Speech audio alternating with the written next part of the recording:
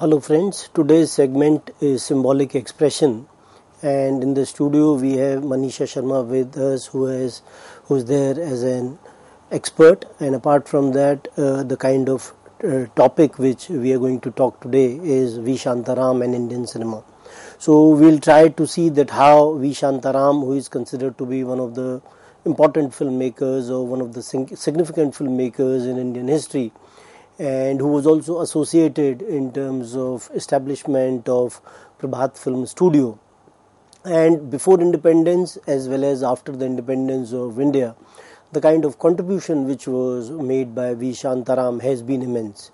It has also been argued by some of the critics that he was the first one who used the telephoto lens in those times as the directors of one of the films. He is also being credited with directing the first color film of India titled Sarandri. And we find that various themes when we talk about V. Shantaram in the films which he made during his lifetime, especially in 1930s, some of the significant films which were made by him were Admi, for example, then Padosi.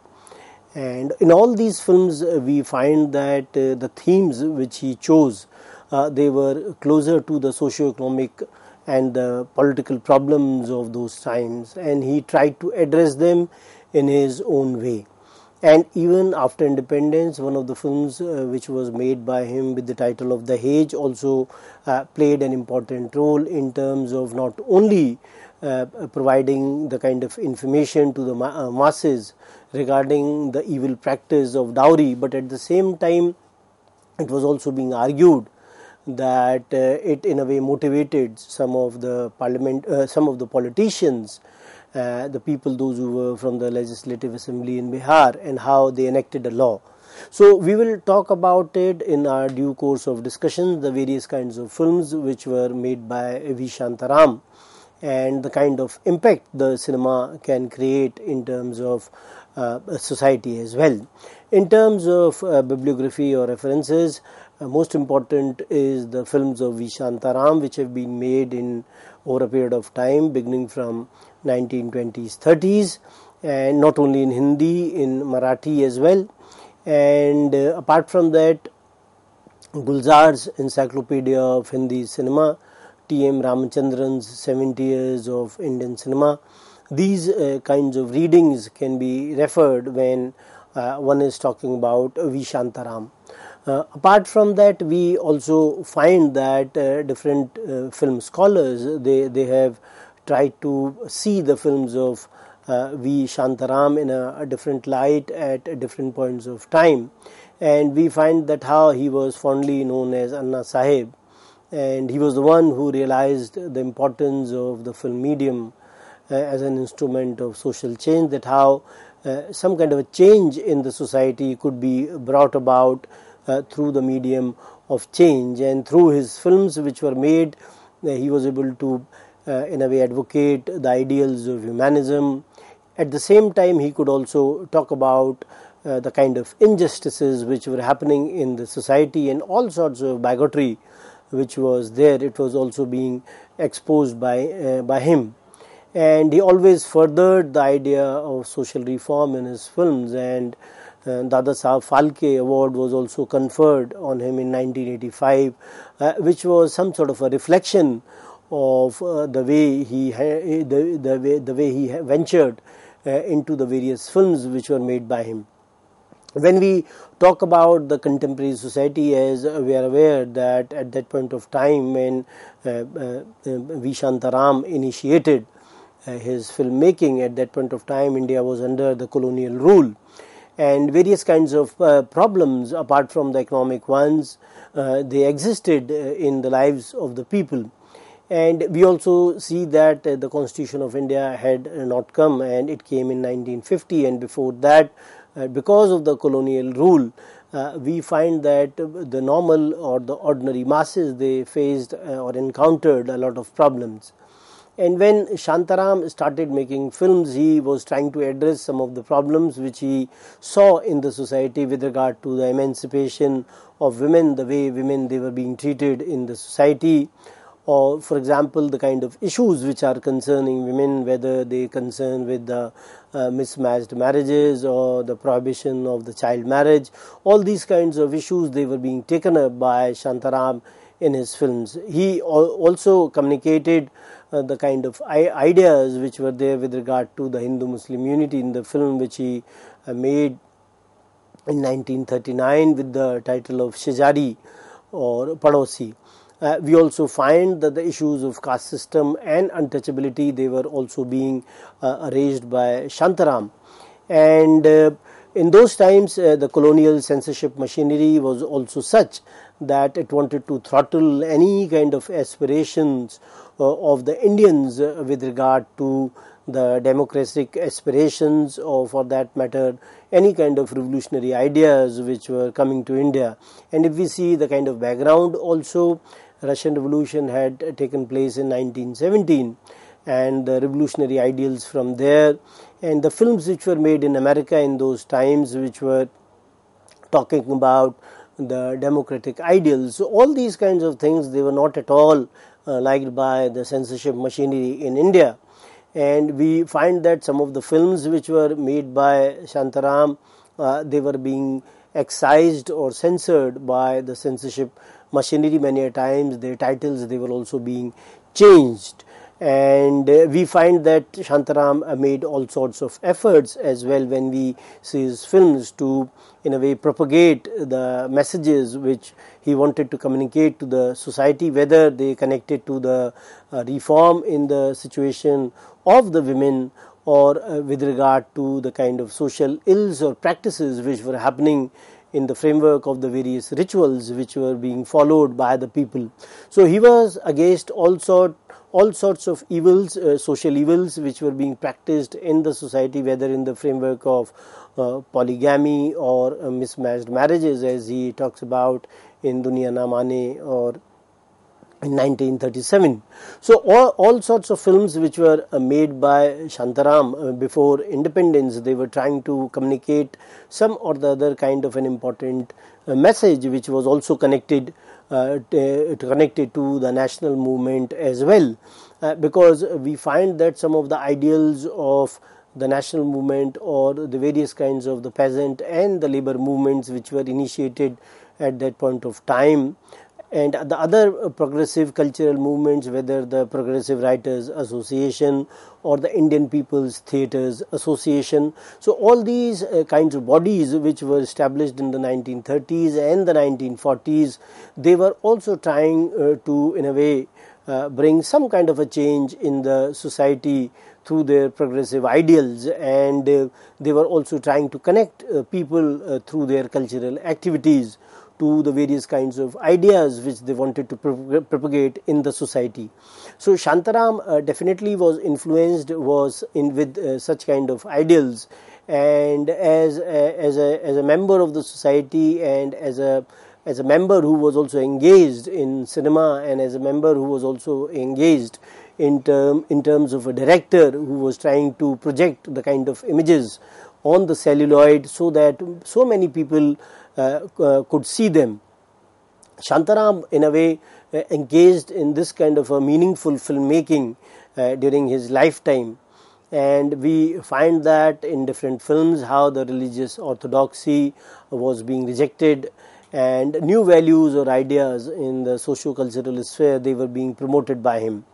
And we also find that any kind of religious fanaticism or the caste-based divisions which were there in the society, or any kind of a violence even against women, they were being rejected in his films.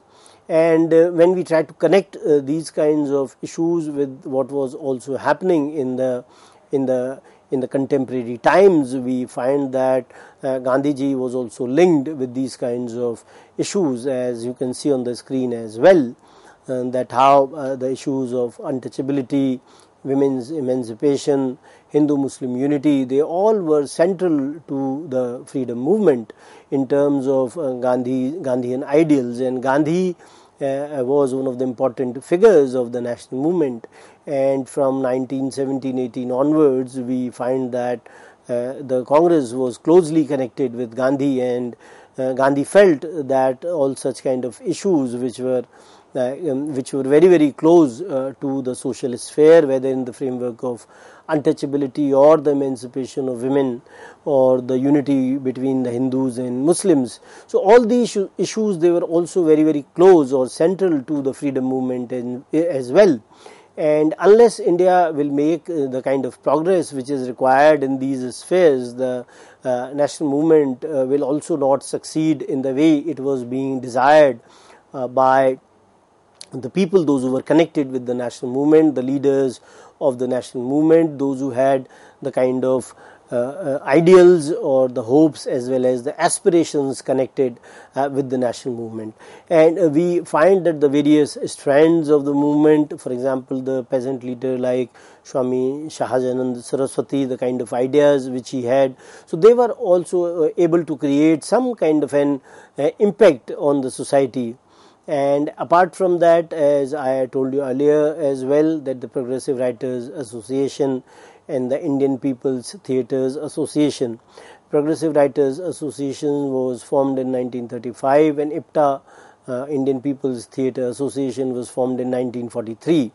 And both these organizations, they played an important role in terms of bringing the ideas forward. And many of the progressive thinkers or the people, those who were associated with IPTA, how they were also closely associated with the film world as well. And even we find that one of the most important poet thinkers and writers of the earlier times or the colonial period, Munshi Premchand, he also had an important role in that sense, that how in terms of shaping the revolutionary transformation of the socio-cultural values, and how also Premchand was connected to the film world, that he wrote the script for a film called Mill or Mazdoor, and how the kind of theme which was there in this film was rejected by the censors, and how Premchand was also not very happy with the way the film industry was functioning, and later he did not write any kind of films for the film industry as well. But we find that the filmmakers, those who were there in the film industry, they definitely were influenced by the ideals of the national movement, and many of them time and again, including V. Shantaram, tried to talk about the nationalist ideals in his films. And when we talk about the various kinds of films which were being made by V. Shantaram, or in some of the films in which he acted as well, we find Shavkari Pash, which was made in 1925. It was directed by Babu Rao Painter, and in this film, extremely realistic picture of the Indian poor in a rural vast land, which was focusing on the rural indebtedness, feudal oppression, poverty of peasantry, and a myriad of problems they were being communicated in this particular film. This film was a silent film, in which we find that V. Shantaram acted in this particular film, and it was some kind of a realistic cinema. And Babu Rao Painter, with whom V. Shantaram was highly influenced, and Babu Rao Painter was one who also later directed him in other films as well, where V. Shantaram also played the role of Shivaji as well, which was referred to as Swaraj Toran. So this film Swaraj Toran was made by V. Shantaram. He was the one who directed it, and at the same time he was the one who played the role of Shivaji in this particular film. So how we find that V. Shantaram started not only focusing on the direction sphere, but he was also concerned in acting, and thereafter that is how we find that he acted in some of the films as well. We find that the way Shantaram's career was turning out to be, he was also engaged in opening a production house with the name of Prabhat Film Studio in Pune. Before that, he was working with Babu Rao Painter in Maharashtra Film Company in Kolhapur. So we find that Shantaram realized that he had that kind of a bent of mind where he will be successful in the production as well as the direction field. And that is how, when we try to see his directorial venture, we find that the first film directed by him was Netaji Palkar in 1927, and which was a biopic and a historical film, which was based on Maratha King Shivaji's Senapati, who was the commander-in-chief, Netaji Palkar, and how he is struggled to save the save the kingdom which he made. And we find that this film was a commercial success, and B. Digger, who is a noted film historian, he talks about the commercial success of the film helped the Maharashtra Film Company from facing any kind of a bankruptcy. So we find that the way people, they got associated with the Maharashtra Film Company as V. Shantaram did, and the various kinds of films which were made by V. Shantaram over a period of time, they were trying to reform the society. He was trying to raise certain questions in the society with regard to any kind of religious dogmatism which was there in the society concerning any kind of rituals, or the way the priestly hierarchy was functioning in the society, and how this priestly hierarchy was also connected to some kind of a political tyranny. So all these kinds of things, they were being talked about by V. Shantaram in his films, and he also raised the question of the practice of the human and animal sacrifice in the film called Amrit Manthan in 1934. And the film in a way rejected that the way scriptures they were recommending it, they were totally wrong. And even he tried to presented rather the Buddhist characters, those who were standing for the non-violence, and they were in a way contrast to the bad aspects of any kind of orthodoxy which was there in the society. So we find that the real objective was to in a way criticize all sorts of violence which was there in the society, and how the power wielders in the society, they use the name of religion or politics in a way to perpetuate that kind of a violence which is there. So when we try to see the justification of Amrit Manthan in terms of the title, we find that the title was explained through the two mythological problems about the evils being churned out like poison so that the nectar of truth, justice and reform may emerge. So all these kinds of things, they were being talked about in this film Amrit Manthan, and any kind of violence of the priestly class, it was in a way rejected, and it was being talked about that no blood should be shed on the basis of religion, as has been argued in this particular film. We also find that V. Shantaram was also concerned with the earlier period of the Bhakti movement, and he made a film called Dharmatma in 1935, which was based on the life story of poet Saint Eknath, which he was talking about the 16th century. And the story was revolving around the kind of teachings of the regarding the social injustices, and it also concerned the issue of untouchability. It talked about the equality and humanity. So we find that V. Shantaram was quite concerned with these kinds of ideas, and he resorted to the earlier times when the poet saints they talked about such kind of aspects even in the 16th century. And when he saw that such kind of evils, they are there in the society in the framework of the existing inequality or the inhumanity which is there, so he wanted to propagate the message or the teachings of such kind of saints in the society. And when we see that the way the film was titled as Mahatma, and the way it had the kind of similarities with the life and teachings of Mahatma Gandhi, and because of which it also faced a lot of censor problems, and it was finally again revised or changed to suit the imperial motives as suggested by the censorship machinery of those times.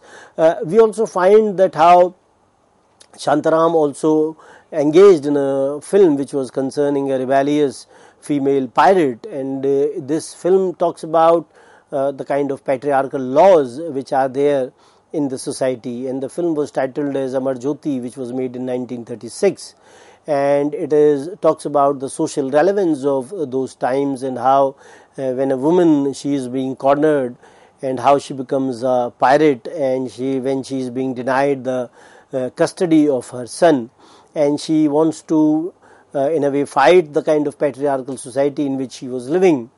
And whenever such kind in this particular film, when the villain of the film tells her that a woman is a slave of her husband and she does not have any kind of rights, so this in a way enrages the female protagonist, and she vows all sorts of vengeance and becomes a pirate. Thereafter we also find that Shantaram was quite concerned with the issues of the women, and in one of the films which he made in 1937, he talks about the mismatched marriages in those times, where a young girl is being tricked to marry an old man. And in this film, Shanta Apte played the role of the female protagonist and exhibits the revolutionary reform spirit of a woman who realizes that the emancipation of the women lies in their own hands, and she makes all the efforts to overcome the kind of problems which are there. And this film was titled as Duniya Na Mane, which was made in 1937.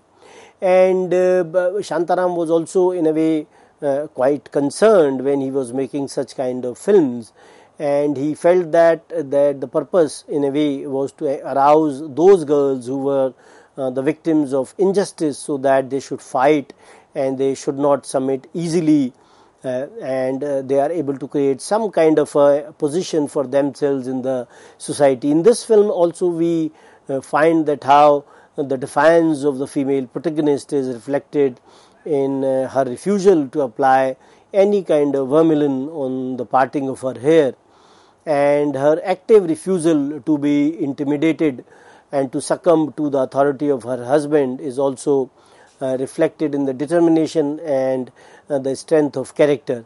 So we find that how Shanta Apte in the film refuses to consummate her marriage, and in the end or in the climax we find that how her husband develops some kind of a guilt that his wife is not accepting him as husband, and finally he commits suicide in the end.